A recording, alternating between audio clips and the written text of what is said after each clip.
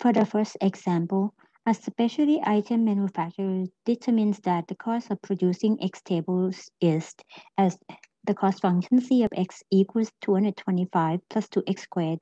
Suppose that a manufacturer has determined that the price of certain custom-made tables he produces can be determined by the demand function P equals dx equals 117 minus X over 4, where X is the number of tables produced and sold. For part A, we find the total cost of producing 10 items. So what we can do is just replacing X with 10 for the cost function. So we have 225 plus 2 times 10 to the second power, or 225 plus 2 times 100. And the result is 425 as the cost of producing 10 tables. And in part B, we find the total cost of producing 11 items. Same thing that we did in part A. We replace X with the value 11. So 225 plus 2 times 11 to the second power, or 225 plus 2 times 121. And we get the answer as 467, as this one is 242 added by 225, so we get 467. For part C, we find the cost of producing the 11th item, or we can compute it by subtracting the cost of producing 11 items by the cost of producing 10 items.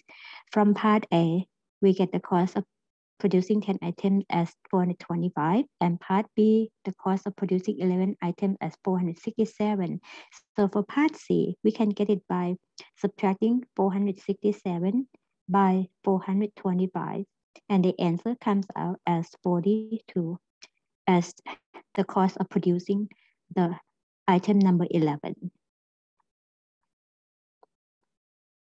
And this one we call the delta C, or the change of the cost. If you produce one more.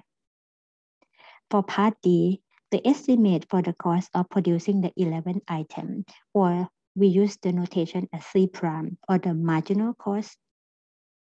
So this one as the marginal cost, or the cost if you produce one more item after 10 items already produced.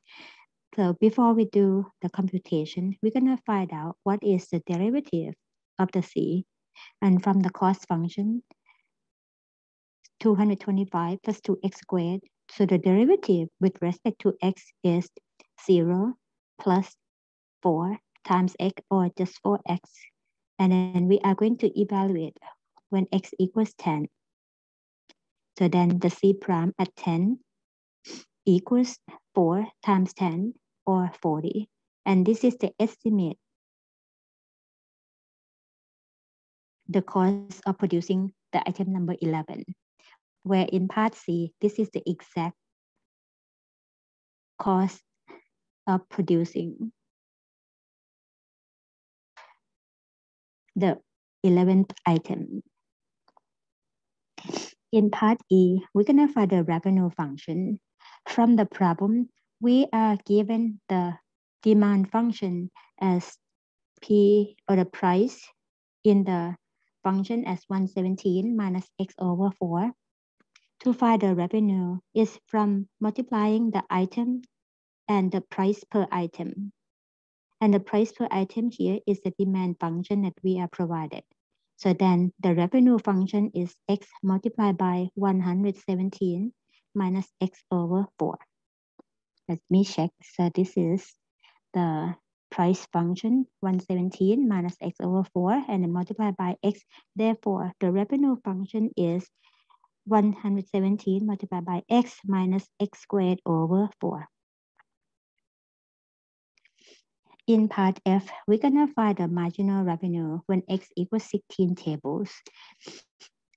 First of all, we're gonna find the derivative of the revenue, which is the derivative of 117x minus X squared over 4.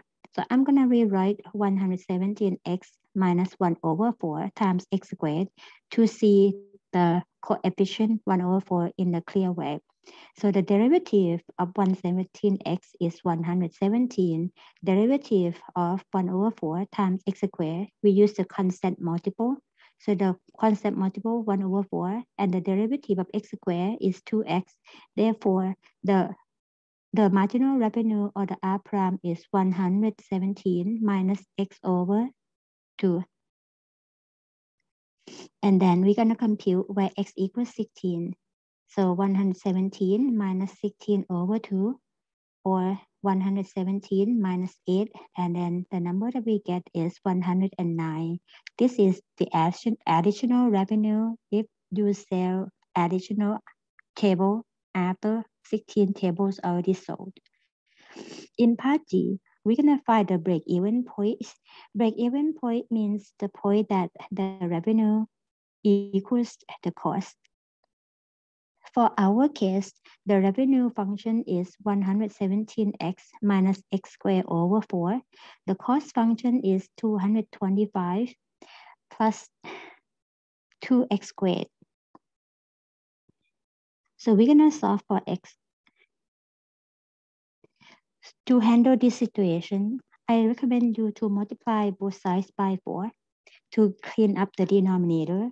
So 117 multiplied by 4, we get 468x, then minus x squared equals 225 multiplied by 4, which is 900, and then plus 8x squared.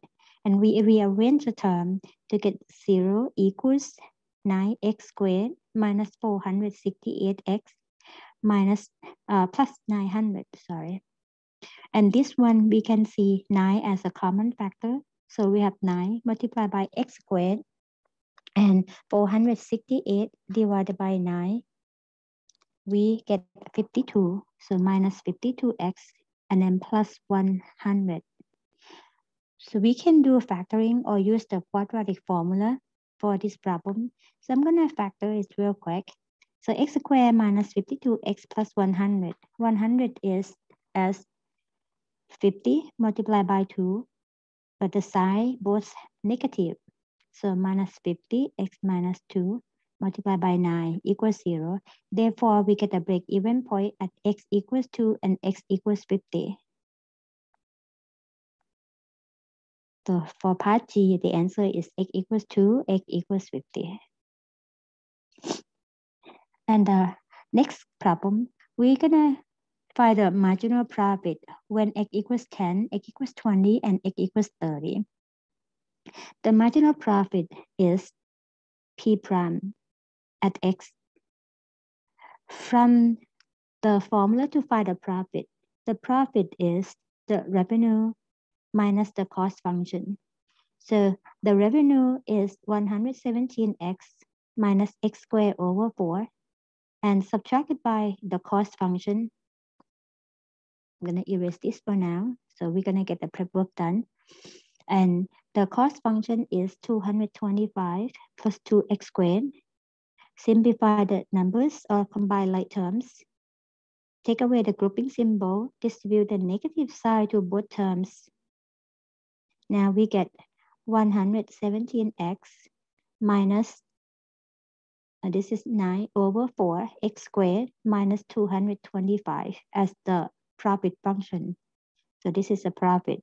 And problem H asks you to find the marginal profit or the P prime. So make sure you write as a capital P. So P prime is a derivative of 117x or 117 minus derivative of 9 over 4 x squared, going to be 9 over 4 as a constant multiple, multiplied by the derivative of x squared, which is 2x, and then the derivative of 225 is 0. Or we can write in the clean version as the P prime x equals 117 minus 9 over 2 times x. So we got the P prime x or the marginal profit for any x. Since the problem asks you to find the marginal profit or find P prime when x equals 10, when x equals 20, x equals 30. So we just compute directly by using the P prime formula that we just got. The P prime at 10 equals 117 minus 9 over 2 times 10 equals 72. So that means the change in profit is in a positive way, or you gain a profit if you sell the number 11 of the table. And P prime at 20 equals 117 minus 9 over 2 times 20. And the number comes out as 27. It means you're going to gain additional profit if you sell the table number 20 first. And next one, P prime at 30 equals 117 minus 9 over 2 times 30, which come out as negative 18. It means if you are going to sell table number 30 first, or another table after 30 tables already sold, you are going to lose the profit by $18. And from the picture, as you see the graph of the cost function and the graph of the revenue function, they meet at x equals 2 and x equals 50. And the cost and the revenue are equal, which is 233 at x equals 2, or 2 tables sold. And the cost of the revenue equals 50 to 25 when 25 tables produced, or 50 tables sold. And somewhere in between, you can see the revenue is greater than the cost. So we have the profit in a positive area here. Less than 2, loss. Greater than 50, loss.